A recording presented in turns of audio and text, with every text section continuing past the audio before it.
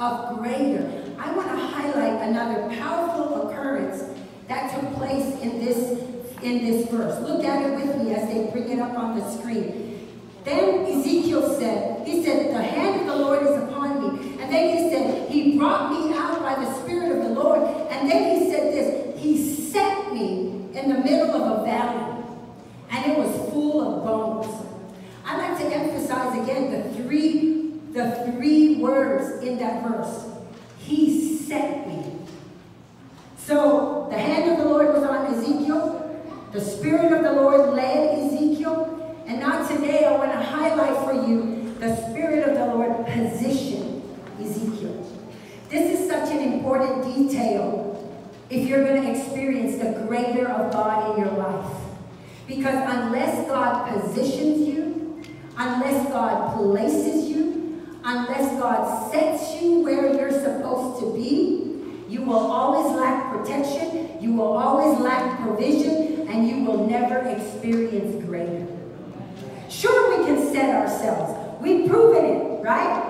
Just pay somebody off and you'll be set, right? Just scratch their back and they scratch yours and you'll be set, right? But how many of you came to find out that that's just a temporary setting, right? After a while, then it begins to shake, and now you don't feel as secure anymore. Why? Because God didn't set you. But I'll tell you what, God wants to set you, Dr. Marie. He does. And this is why this is so important. You know, in the Bible, you'll find stories of men and women who were used by God for specific purposes. These people, the Bible tells us, were positioned by God to be at the right place at the right time to change the course of history. We remember Esther, right? She was placed in a country, again, a prisoner of war. And then God told her uncle, tell her to go run for the pageant to be queen. Why would she run for a pageant to be queen to the enemies of her nation, right? But God sets people in certain places to fulfill his purpose. It may not make sense to us, but it makes a whole lot of sense to God. That even in the midst of ungodliness, God will set you. Because that's what happened to Esther. That's what happened to Daniel, right? They were set in these nations that didn't believe in God, and yet God set them to change the course of history. If truth be told, God positions you and I the exact same way. And although it's very often that we will question where we're placed, but can I tell you, God knows all and he sees all. He knows our hearts. He knows what decisions we will ultimately make. But I come to understand some things about God. I've served God for 34 years, been saved for 44 years, married my husband, came into the ministry, and it's been 34 years. And let me tell you, I can write a book on so many times, Celia, when I had questioned where God has placed me. You know why I questioned it? Because I didn't want to be there. Because it was awkward. It was not my thing. You know how we say, well, it's not my thing? Be careful when you say it's not your thing, because that's exactly where God will place you. I've learned it.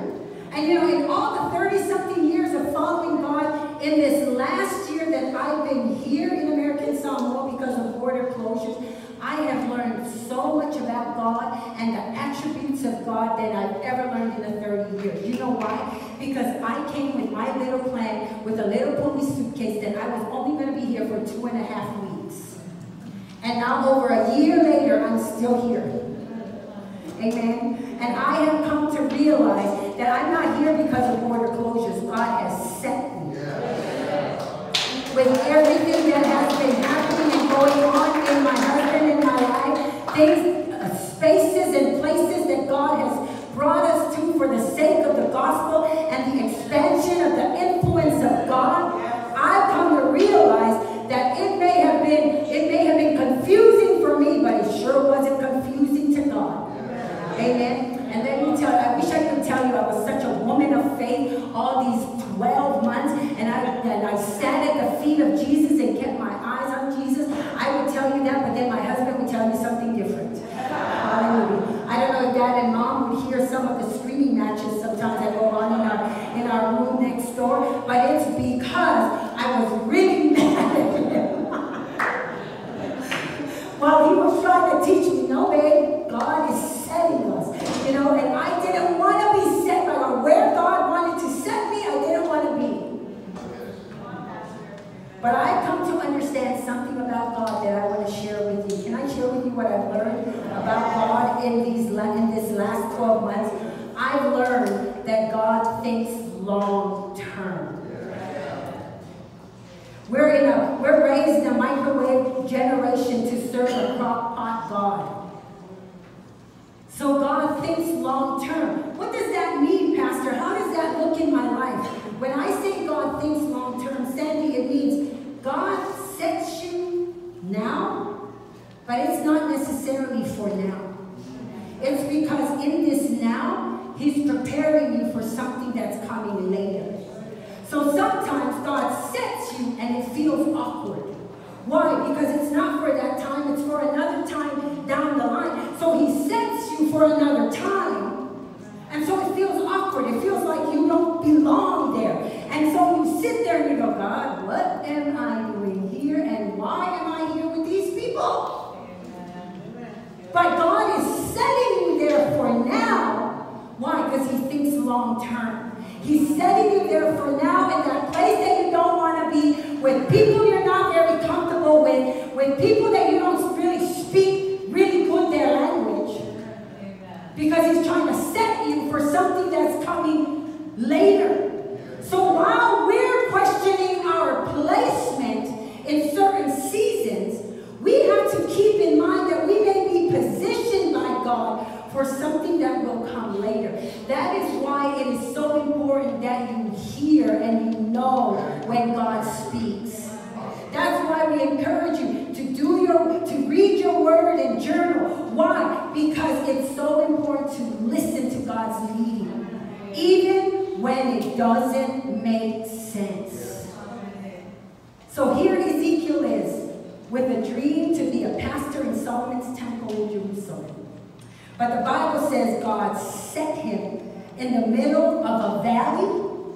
Not a valley, Greg, of people who shouting amen to his message, but a valley of dry as bones. Right? Ezekiel didn't even realize God was positioning him for his future. Yet he had no idea what the future was. Because in captivity, you don't see a future. You don't even want to dream of a future because you're scared that you might dream and it doesn't come to pass. But the Bible says God set him, and he had no idea that God was setting him in a place of preparation for what was coming in his future. So let me ask you this morning, where has God positioned you? Where has God positioned you in this season of your life? Because where God has positioned you in life, it matters. Amen? And your heart attitude about where God positioned you is a very important part of the process of greater. God will never leave you where you started or where you are now. His plan and His design is to always push you to greater. So Job teaches us something in Job 17 verse 9. He says, but principled people hold tight. They keep a firm grip on life. And they make sure that their clean, pure hands will get stronger and stronger. Are you a principled man? Are you a principled woman? If you're saying yes, how do you know that? You're the person that's not giving up. You're the person that's holding on tight. You're the person that's keeping a firm grip on life. Making sure that your hands are clean. What does that mean? Making sure that you're living right. Because you don't get stronger living wrong. Just saying. I'm just saying. You get stronger by living clean. And so there are 6 heart attitudes that will position you for greatness. And I'm only going to cover a few today, and Pastor Dave will come next week and that I want to mention this morning in your outline is humility.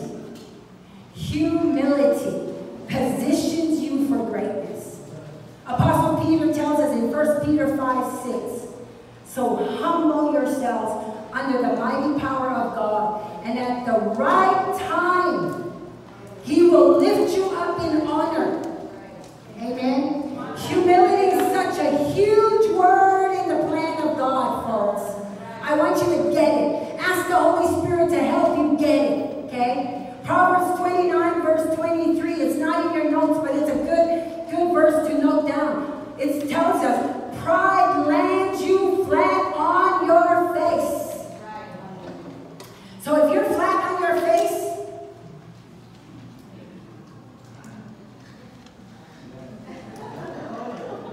you know what got you there. I know you don't want to admit it, but the word says pride lands you flat on your face. But then it also says humility prepares you for honor. You want honor? Be humble. Because the Bible says humility prepares you. Let's remember, Ezekiel was not positioned in the valley of dry bones by his choice. He was positioned there by God's choice. He was set there by God's plan. Notice what Peter says. Peter says in 1 Peter 5, verse 6, and at the right time, He will lift you up in honor. Church, the reward of humility always has a set time. I know some of you are probably going, but it's been 10 years I've been walking in humility. There's a set time. The Bible says one day here is like 1,000 years to God. So don't worry, we're on God's time.